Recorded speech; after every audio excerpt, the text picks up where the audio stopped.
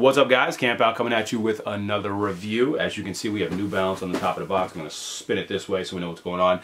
This was a 7 or 6 month wait for this shoe. The first of its kind, which was a pre-order, pre-sale kind of deal as far as New Balance goes with Aimé Dore. M1300 AL, ALD is what I'm assuming. Shout out to Teddy Santis, who also just took, I believe is the creative director role at New Balance for special projects, is what I'm assuming. He's there for special projects, not just the entire brand, but who knows, it'll probably trickle down like Nike stuff does if you guys are following that kind of news. Anyway, 1300, this is the green colorway. I'm gonna just take this out. I did see the pink colorway, not mad at it. I think they were both fire. I just have a lot of pink shoes, so it's one of those things where it's like, I don't know if I needed to spend that kind of money on a shoe I was going to wait for this long. In retrospect, I probably should have just did both, but let me take them out of the box.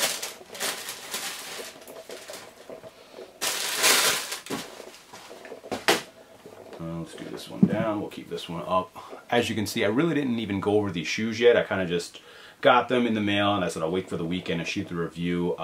Clean. It's nothing crazy. It's like the Jound New Balance when they did the 992, or was it 993? 992? Whatever. The colorways are very simplistic, very clean. I think when they, or Aimé does a sneaker, it kind of coincides with their entire line or collection. Kind of why I like it, but also doesn't give it any real pizzazz, if you know what I'm talking about, like Bodega's 577, the Hypercat. It's kind of shoe that like you drop, you don't have a lot of clothing on the inline portion of your own brand, but when you drop a shoe, it has a lot of like spice and flavor. They're dropping shoes as part of collections to match their collection, so it's kind of, you know, monochromatic. Anyway, outside of that, you got Aimé Dore on the tag, so that's a nice little branding hit. I'll bring a little bit closer so you can see what I'm talking about there. Very clean, classic, 1300, made in USA. Pull tab. I don't like to go through the centers, but I do on my New Balances just because the tongue has a tendency to slide when you wear them. Especially 1300s, 996s, 574s. Anything along those models will usually slide on the tongue. 580 slides too. I don't know why, but I could go down the laundry list of that, but besides that, yeah. Fat white flat laces, or fat white flat laces, say that 3 times fast, almost dropped it. No extra laces in here that I've seen. Again, I haven't, nope.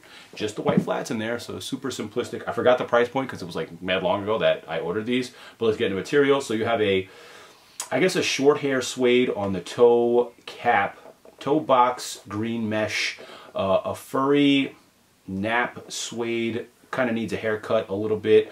Reminds me of AstroTurf, just a smidge on the paneling underneath the New Balance and logo and the heel cup, wrapping all the way around. Same thing mirrored on the lateral or medial side, I should say.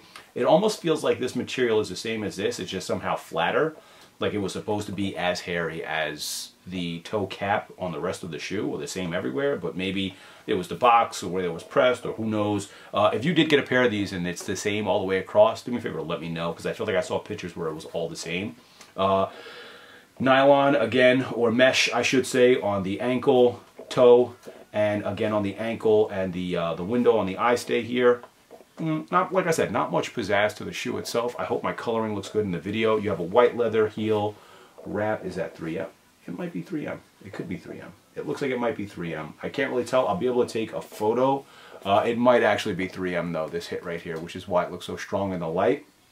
And I believe this is just a white leather underneath the silver metallic N on the medial and lateral, mirrored on same side. The only thing that's different in here is you got the Aimé Dore on the footbed down there. And then again on the moniker on the tongue tag. Like I said before, that same thing in both shoes, if that makes a difference to anybody. It shouldn't. I just think it's a nice clean shoe. 1300, super comfortable. I did go 10.5, my usual size in all New Balances, which will fluctuate depending on the sock you're wearing. But again, I don't like my shoes to fit super big. Haven't tried them on yet, but like I said, standard, made in USA, made in UK, is and always should be the same exact sizing no matter what shoe you buy from who or where. That's the one thing I will say about the consistency on sizing with New Balance UK and USA. Now Asia made is a different story. If you guys are familiar or unfamiliar with that, they will be smaller 9 times out of 10. So try and get a heads up on what's going on with a shoe from made in Asia styling. But outside of that, black outsole, clean, simplistic, happy they came in, kind of excited to wear them. I don't know if I'm going to have to wait till the fall because of the coloring on the shoe, but whatever. Any questions or comments, hit me in the comment section. Thumbs up are always appreciated, and I am out of here. Peace.